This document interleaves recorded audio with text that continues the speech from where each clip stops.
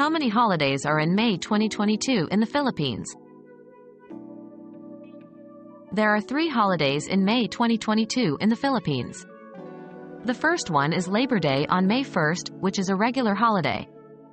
The second one is the National Elections Day on May 9th, which is a special non-working holiday. The third one is the Eid al-Fitr, or the end of Ramadan, which is a regular holiday, but the exact date is still subject to change depending on the Islamic calendar. These holidays provide opportunities for Filipinos to rest, celebrate, and spend time with their families and loved ones.